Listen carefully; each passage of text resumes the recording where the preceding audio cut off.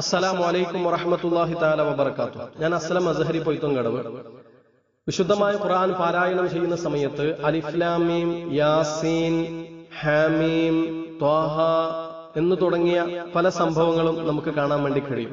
ഇവിടെ ഈ ആയത്ത് എങ്ങനെയാണ് ഓതേണ്ടത്, ഇതിൽ ഏതാണ് നീട്ടേണ്ട അക്ഷരം, ഏതാണ് നീട്ടാൻ പാടില്ലാത്ത അക്ഷരം എന്ന് പലരും സംശയം ചോദിക്കാറുണ്ട്.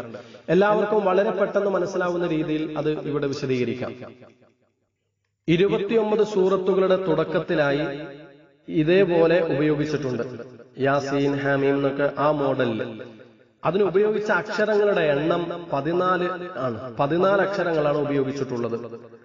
അലിഫ്, ഹാ, യാ, ത്വാ, ഹാ, റാ, സീന്, നൂന്, ഖാഫ്, സ്വാദ്, ഐന്, ലാമ്, മീമ്, കാഫ്. ഈ 14 അക്ഷരങ്ങളാണ് ഉപയോഗിച്ചത്. ഈ 14 അക്ഷരങ്ങൾ വളരെ സെക്കൻഡുകളെ കൊണ്ട് നമുക്ക് പഠിക്കാനും അതോടൊപ്പം തന്നെ നീട്ടേണ്ടത് ഏത്, നീട്ടാൻ പാടില്ലാത്തത് ഏത് എന്ന് പെട്ടെന്ന് തിരിച്ചറിയാനും ഒരു സൂത്രവാക്യമുണ്ട്. അത് ഇപ്പോൾ പറയാം, കേൾക്കുക. ഒന്ന് അലിഫ്. അലിഫ്. രണ്ടാമത്തെ ഭാഗം ഹയ്യുൻ ത്വഹറ. ഹയ്യുൻ ത്വഹറ. ഇതിൽ 5 അക്ഷരങ്ങളുണ്ട്. ഹാ, യാ, ത്വാ, ഹാ, റാ. ഇപ്പോൾ നമ്മൾ 6 അക്ഷരം പഠിച്ചു. ഒന്ന് അലിഫ്, 2 ഹയ്യുൻ ത്വഹറ. മൂന്നാമത്തേത് സനഖുസ്സു ഇൽമക. സനഖുസ്സു ഇൽമക. ഇതിൽ 8 അക്ഷരങ്ങളുണ്ട്. സീന്, നൂന്, ഖാഫ്, സ്വാദ്, ഐന്, ലാമ്, മീമ്, കാഫ്.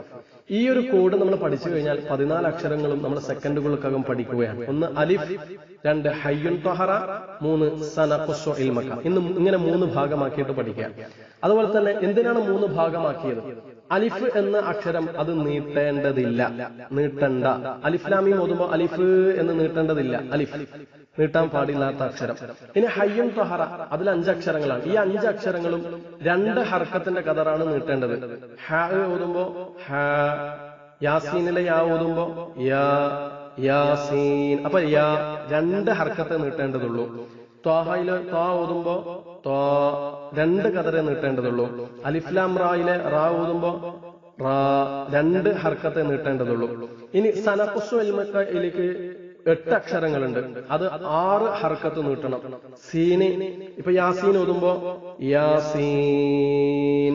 അലിഫ് ലാം റാ ഓതുമ്പോ ലാമ്, അലിഫ് ലാം റാ. ഇവിടെ അലിഫ് നീട്ടണ്ട, ലാമ് 6 ഹർക്കത്ത് നീട്ടണം. റാ 2 ഹർക്കത്ത് നീട്ടേണ്ടതുള്ളൂ. അലിഫ് ലാം റാ. ഇപ്പോൾ നാം പഠിച്ചു കഴിഞ്ഞു ഈ 14 അക്ഷരങ്ങൾ. അതിൽ നീട്ടേണ്ടത് ഏത്, നീട്ടാൻ പാടില്ലാത്തത് ഏത് എന്ന് വളരെ കൃത്യമായി വളരെ കുറഞ്ഞ സമയം കൊണ്ട് നമ്മൾ പഠിച്ചു. മാഷാ അല്ലാഹ്. അല്ലാഹു സ്വീകരിക്കട്ടെ. അസ്സലാമു അലൈക്കും.